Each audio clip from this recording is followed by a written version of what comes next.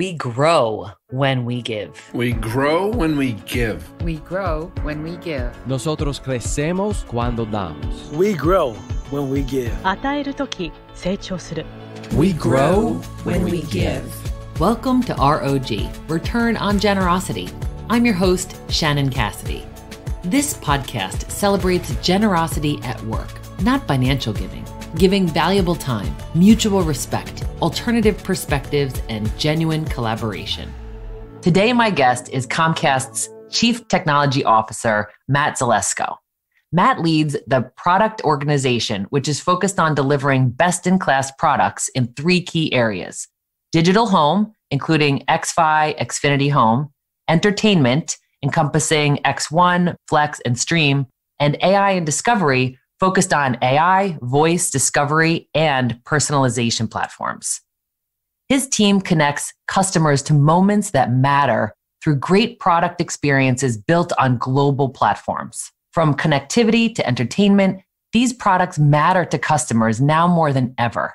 And Matt's teams are dedicated to make them simple, personal, and awesome. Prior to Comcast, he led the technology strategy and product development for Time Warner Cable and Joost. We're grateful to have you share your experiences and stories of generosity with us. Welcome to ROG. Thank you so much. Thanks for having me. Oh, it's a pleasure. So we got a chance to meet because you were a rater for a 360-degree review for one of my favorite clients. And I find that ironic because here you were doing something really generous to support and advance the career success of a colleague. And we got on this topic of gratitude, which lit both of us up. And we thought, oh my gosh, this would be so great to get to share you on ROG. So thank you for contributing to your colleagues and for sharing your insights. Yeah, I think we pretty quickly found some shared interests both in podcasting and in gratitude. Yes, absolutely. Yeah, so speaking of podcasting, I have had the privilege of listening to and enjoying some of your podcasts. So you have one called Z Time with Matt Zelesko, where you get to share your insights. And just tell me, what was the impetus for starting a podcast? Yeah, so we spend a lot of time listening to our team members and understanding what they need to do their best work. And one of the things we heard over and over again is this need for a connection between what somebody is doing every day and our overall strategy, where we're going, our mission, kind of the big arc that we're going on, and how their work is contributing to that, or how their work is impacting that. And so we found a number of different ways to do it. And it started off with me meeting with small groups of employees. So what we would try and do is sit down with 20 to 30 employees and me, and it was a little bit of both me sharing what was on my mind, what were the big things I was thinking about, and also hearing a lot of feedback from them and answering questions. You know, the goal was I did enough of these so that over the course of a quarter, I met with everybody in the organization in one of these formats. And we actually called that Z Time. That was the original Z Time. Through a series of events, the organization got a lot bigger. And it just, I'm so grateful to my comms team that sat me down and said, there is no way you can do enough Z Times in a quarter to get the entire organization. And so we realized we had to pivot. And at the same time, we have this great accelerator program for startups inside of Comcast through a group called Lift Labs. And one of those startups was actually a podcast startup and focused on enterprise podcasts. So the two things connected, and we said, wait a second, we can reinvent Z Time to be a podcast and reach all of the employees on a much more frequent basis, which we were pretty excited about. Yeah. And you've had so many amazing guests and have covered topics that are really relevant to the employee experience. And as we know, that is such a critical part of the customer experience, is that it starts internally. You invest in your team, you give them access to information, to their leaders, to just different ways of looking at things. It's such a smart way to scale personal communication. It really is. And a few things surprised me about podcasts. The first one was they're actually pretty hard. So one of the things that you have started is the practice of gratitude. Can you tell us a little bit about that? Yeah, sure. And again, this came back to addressing feedback or addressing needs from the team. The first one is connecting their work to what were our overall vision. This one was much more around recognition. And we heard from employees that they wanted to be recognized. And I think there's a number of vehicles for that. But as I thought about it, I really dug in and said, boy, just recognizing a great job or a great performance, if you will, in a meeting from somebody can go a long way. And so it started, as you said, with a simple New Year's resolution, which was every day I was going to send one note of gratitude. So some interaction I had with someone, whether it was one-on-one or in a large meeting, at the end of the day, I was going to sit down, pull out one, and then write a note. And the rules were pretty simple, right? It was just write a very short email, but I knew I had to be specific. It wasn't just sort of, I appreciate you. It was, here's what I saw you do today. Here's why it was so great.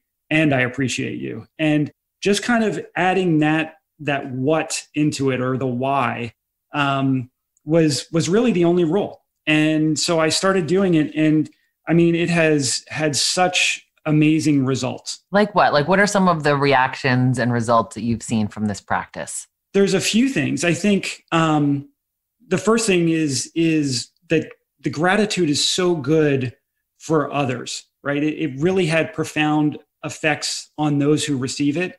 Maybe you could say, yes, that's because this was coming from the leader of their organization. But I think it really, whoever expresses gratitude has a lot of meaning to the receiver. And I really saw that it was meaningful when someone got one of these notes of gratitude. The second thing is I saw that it was really contagious. So people that received gratitude went on to share that with somebody else, which was pretty exciting as well. The thing I didn't anticipate as much was how meaningful the practice was to me, how I felt about it. Because what I found was, it's not hard, but it forces you at the end of every day to find some good things in that day. Exiting a day thinking about some of the good things has been just very meaningful to me, and particularly in the challenging times we're in now. Exiting a day thinking about some of the highlights as opposed to some of the challenges or issues or other things has been very meaningful to me. It has been statistically proven that gratitude is good for you in some of the ways that you just talked about, right? There's like the physical benefits of your immune system and lower blood pressure. And then there's psychological benefits, like you get this high of positive emotions and you feel joy and optimism. Then you get this social value where you just feel like your relationships are stronger. It's worth it for the impact that it has on others. And the fact that it has an impact on me is just sort of a wonderful extra bonus. I really appreciate that you're both a technically minded individual and you're conscious about the emotional intelligence and the investment that you're making in people from this personal connection. Yeah, it's interesting because clearly come from a technical background. I was dangerously close to getting a PhD in computer science at one point, but I discovered leadership and realized all of the facets of leadership and the importance of investing in culture, the importance in creating a highly talented team and then doing the right things, setting the right conditions for that team to be amazing. And that excites me as much as the technology does in a lot of ways. And, I think we are working with teams that have to innovate every day. Right. And in order to foster innovation, you really need to have a culture of safety and creativity. A culture that rewards risk taking and celebrates failure. And so, you have to do active things. You don't get to dictate the culture, but you have to do active behaviors and leading by example to make sure that those things come through. And so I think a lot about that. I probably think a lot more about culture and organizational behavior and communications than I do about technology on a given day, because I have great technologists on my team. For you to say that safety is that critical piece in software development and all of these other realms is something for us to take note of.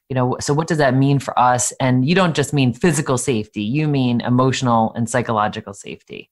That's right. Emotional and psychological safety, so that you can come as your whole self and put in your best work every day. We have this wonderful culture of continuous improvement, right? We really foster a growth mindset. We want to just continually get better at what we do. I've found though that sometimes when you're in this continuous improvement environment, what you're doing, and what I found this, I was reflecting on my staff meeting. A lot of times in my staff meeting, what we're doing is highlighting all the problems because we are continuous improvers. So what you do is you find a problem and you make it better, and you find a problem and make it better.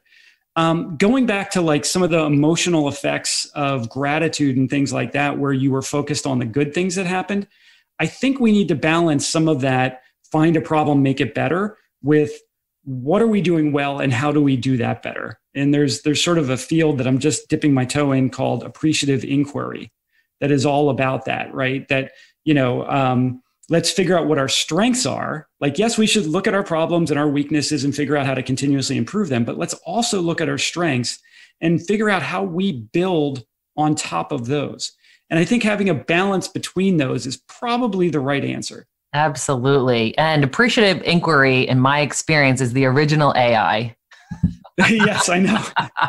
So have you started a new process in your staff meetings where you highlight some of what's going well? It's brand new and we're just digging into it. And maybe that again is a great example of continuous improvement, but it's trying to understand how we as a leadership team can make the best use of our time, but also the biggest impact on the organization. We've all been kicking around and want to figure out how we tease apart the continuous improvement of problems, but then also let's really spend some time talking about our strengths too, because I just don't think we do that enough.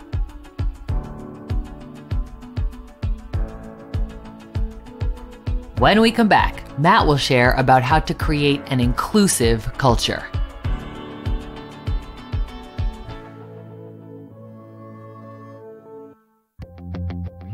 Introducing the brand new QuadPod Podcast Network. At QuadPod, we have a variety of podcasts that are as unique as you.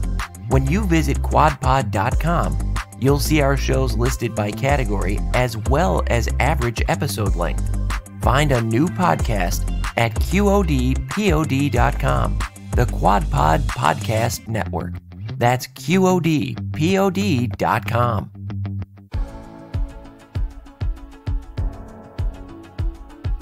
And we're back with more from Matt Zelesko. Many of the people who are probably excelling in your organization are those type A, go get them, look for what's next. And that's such a great attribute, right? To always be looking for ways to improve.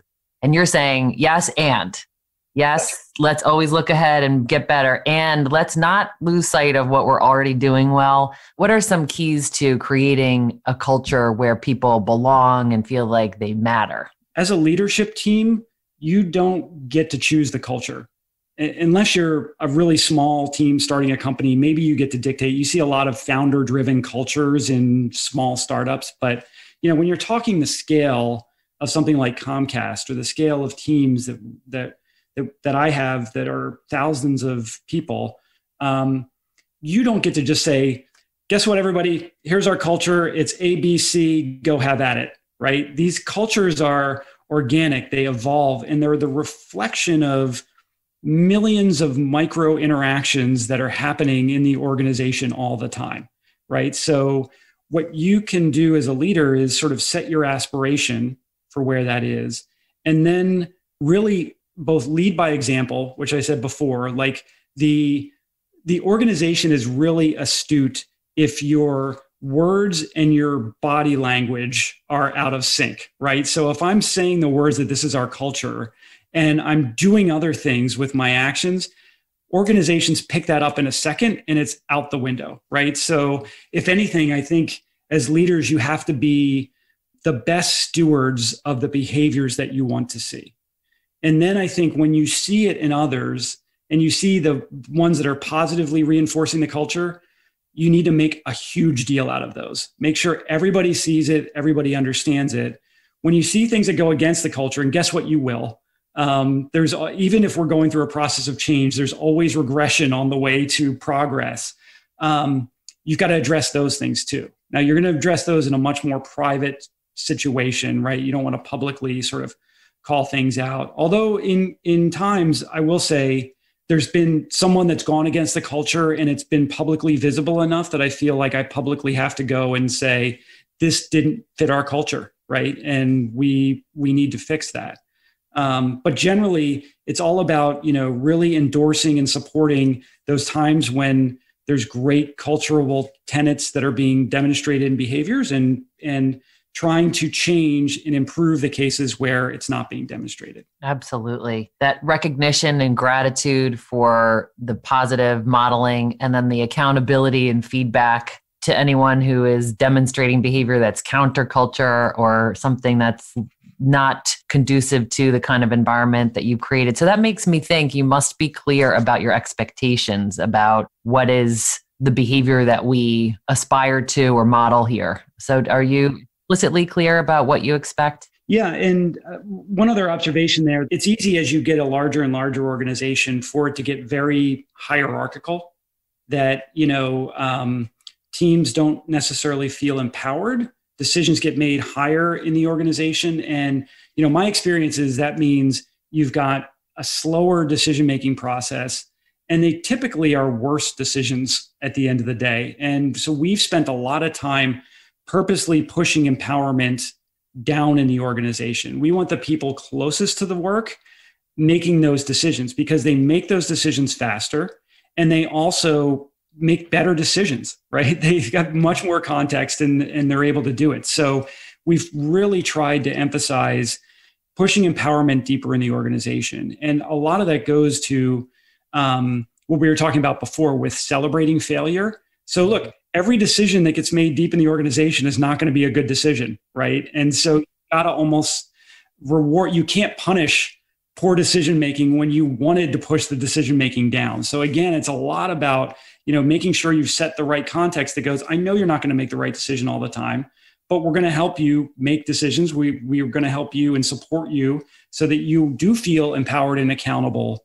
to do those things. And that takes a lot. And the other observation is real creativity, I find, is happening more and more on the borders of different functions, right? It's not just one team, but it's how the teams intersect. And so we've been thinking a lot about how you work between teams and how you create this cross-functional collaboration between those teams. And again, that is a lot about building trust between those teams. The teams have to trust each other. They've got to be very aligned in what they're trying to build and create.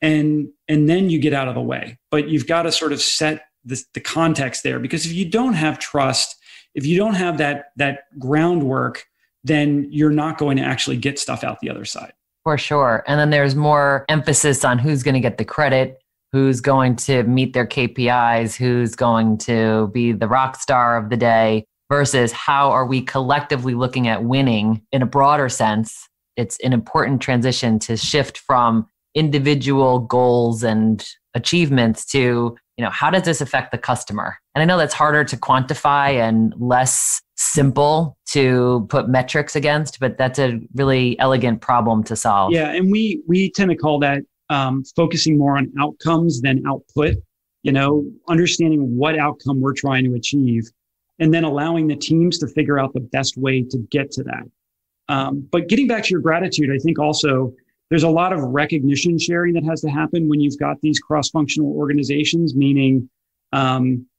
here's a good example. We've got teams that are, building the UI, the actual interface to the product that you're interacting with. Think about your TV and the navigation experience on your TV. And you've got a lot of teams building platforms behind the scenes that really make that experience sing. And it's unfortunately natural to give the team that's building the thing closest to the customer and the thing that's most visual most of the credit.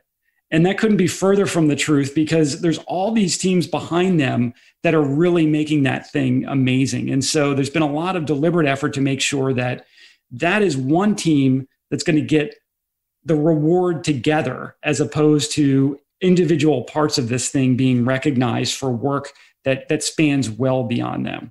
That's like the actors in the series, or the musicians in the band, or the people that we see first. It's They made a great movie. It's all of the people behind the scenes that made that piece of art that we call media. So one of your favorite quotes is that good leaders create followers, great leaders create leaders. This notion that great leaders create leaders is, very personal to me, because I think that is the commitment to my leadership team, is that I want to work with them and I want to push them.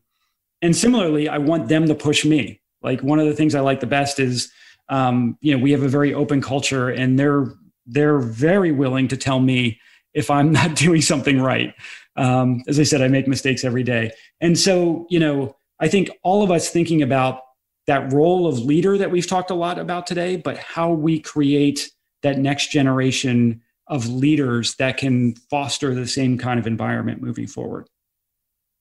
Yeah, when you talked about pushing down empowerment and making sure that the people who have the most context and are closest to the thing, the technology, are empowered to make the decision, that is a great example of your instilling leadership expectation, that you expect that people will step up and make those decisions. And I think it's just an awesome way to contribute to people's careers as well. Better for you and the organization and the outcomes and everything else, but it's also good for the individual that they get a chance to have a lane that they can really own and drive. So one of your other favorite quotes is, do the best you can until you know better. Then when you know better, do better. Dr. Maya Angelou, what does that speak to you? Well, it's a few things. I think it speaks to a lot of the things we talked about today, right? One of them is continuous improvement, which is when you find you can do something better, do it better. I think it also includes vulnerability. Admit you didn't know better and then do better. It's hitting a lot of those same things, vulnerability and continuous improvement. And really, this resonated with me as we really launched on our diversity and equity and inclusion efforts during the course of 2020. I talked about the nationwide focus on violence against Black Americans and systemic racism that underpins that. And this was a very powerful time inside our company. I'm really proud of the stance that Comcast took here. And also the kind of personal awakening in me, in the sense that, we've talked a lot about the culture, and I really prided myself and our organization on creating a culture where everybody can bring their whole self to work. We talked about that as being fundamental to the psychological safety before, right? And what I realized through listening to a lot of our Black teammates was there's a number of them that can't bring their whole self to work today. They don't feel comfortable doing that. And so for me, this was a mission that we had to go in and we had to change this. It started with a lot of listening and a lot of education, right? Mostly listening and then expressing. And what I realized during that time was there is no way I'm going to get this right on day one. In fact, I'm almost guaranteed I'm going to mess some stuff up, right? And instead of waiting for a point where we could get everything right, that we had experts in that would help us get everything right, I felt that the urgency of the moment, it was important to just start wading in there and having difficult conversations. And so what I tried to impress to the team was, this is going to be messy. We're going to mess things up. We're going to make mistakes, but we're doing this from a place of caring and wanting to do it and having urgency around it. And so this quote grounded me during this time, which was, I'm going to do the best I can right now. And a lot of smart people inside my company are going to educate me on what I'm not doing the right way, or educate me on how I could do it better. And then I'm going to commit to doing it better. That's beautiful to hear. And what a great encouragement. It doubles back to what you said earlier about how it's always about learning. And in this case, you were learning by understanding and empathizing and hearing, what are the experiences? Here's how I want it to be. What is it actually like for you? And then what's in the gap, and how do we work on bridging that? So for those who are listening and feeling shame about not stepping into that space, not putting themselves in that uncomfortable learner position, what would you suggest to make themselves more accessible to this type of learning? Yeah, I think number one, there's no excuse for not educating yourself. And there are so many great books to read, just because I think you do want to come in with some context, but then just finding some people to have a conversation with and starting with vulnerability. Over the course of 25 days, did 25 listening sessions across our organization. And we had some strong, talented, brilliant Black teammates that shared their experiences. As painful as that was for them, they carried a lot of this load. You should aspire to get in that direction of hearing other perspectives, developing empathy. And that is all about just how do you use questions to develop empathy and safety in a team? I think that's another great place to start, is from the context that your intent is to learn and be vulnerable enough to say that you don't know, and then just start asking questions and just listen. And I think that'll go a long way. Thanks for the encouragement to do the work, to read the books, listen to the podcasts. That's something I've been overwhelmed by, is how much information is available, how many extraordinary resources are out there. Michael Bush wrote The Great Place to Work for All, and he talks about these 5 categories of leaders, and the top is the for all leader, the person who's for everyone. And then I love this Jennifer Brown book called How to Be an Inclusive Leader. It's very straightforward, really gives great framework. And I think, there's things like that. And then that Humble Inquiry, I want to check that one out. That sounds terrific. Okay. I'm always humbled by the role that our products play in our customers' lives. It is more true now with us all working from home than ever, but internet connectivity is the way that people work today. That's the way people learn today. We are building products for such a diverse set of customers that we really need a diverse team building them. I want our products to reflect every customer. And in order to do that, I need product and technology teams that look like all of our customers. There's no substitute for that. So if I aspire to build the best products, I want to have a team that is as diverse and inclusive as possible and is bringing in all these different viewpoints that are ultimately going to make it better.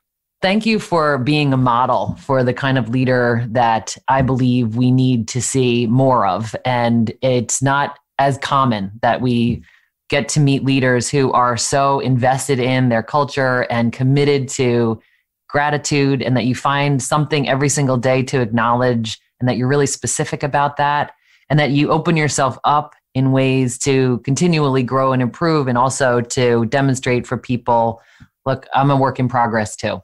I think that's terrific, Matt. I so appreciate you making time to share with us. Oh, I'm very grateful that you had me on, and I really enjoyed the conversation. It's always wonderful to speak with you.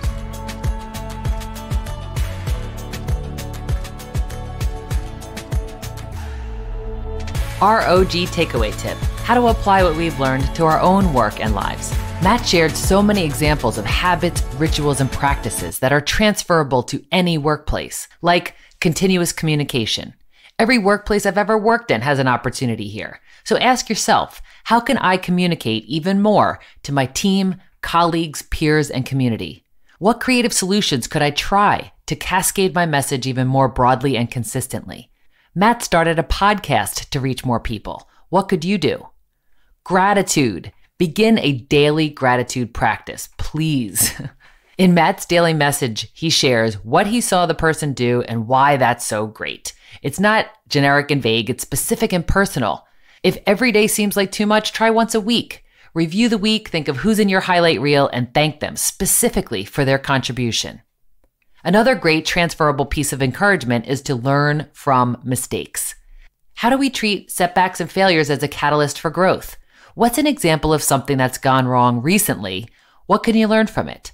Set up a virtual meeting with the people involved and facilitate a discussion. What were our assumptions? What was our plan? How did this miss the mark? What are the learning lessons? And how can we share this with others? To be an effective and generous leader, we must stay committed to continuous learning. Dr. Maya Angelou said it best: do the best you can until you know better. And then when you know better, do better. Stay generous, everyone. Thanks for listening to ROG, Return on Generosity podcast. Please help us grow by subscribing and reviewing us on your favorite podcast player. And for more information, visit bridgebetween.com. We grow when we give. 우리는 나누면서 성숙합니다. We grow when we give. On rayonne quand on donne. We grow when we give.